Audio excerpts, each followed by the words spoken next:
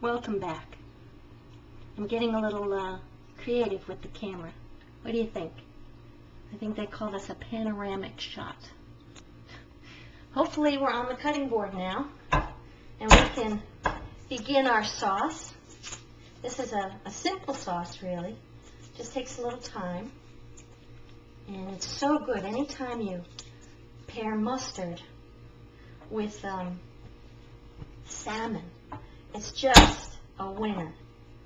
What I'm doing now is just mincing a little garlic. I only put a little bit of garlic in this because I don't want the garlic to overpower the fish or the lovely leeks, which are our next ingredient.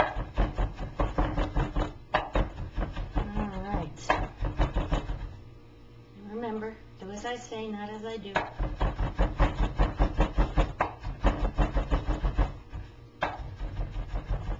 Nice fine mince. People don't like to get a mouthful of garlic, except if you're me.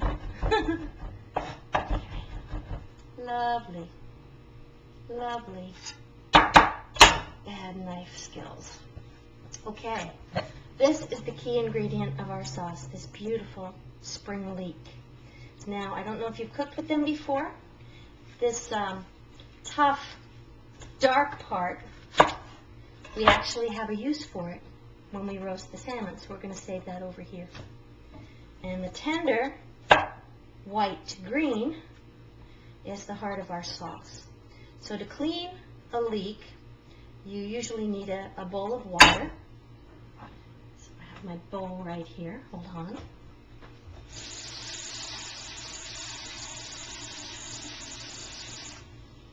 Leeks are sandy. They take in a lot of sand and they hold it in the growing process. So for this recipe, split your leek in half like that. And then just get all those nice little inner pieces. See, can you see the dirt? See the dirt. There's the dirt. And put these dirty little leek pieces into that cold water. And once you've done that, just move them around a little bit, and a beautiful thing will happen. The dirt will leave the leek, and because it is heavier than the water, we will leave the dirt in the water and not on the leek. Alright? There we go. Lovely. Then you just discard your dirty water. Okey-dokey. Wonderful. Now, this beautiful leek. You can cut it any number of ways. For this lovely sauce, I want it to be an assertive flavor, so I'm just going to do some nice little ringlets here. Leek, not your fingers. Lovely. Okay. They look a little like, what's that fish? Octopus, but it's not.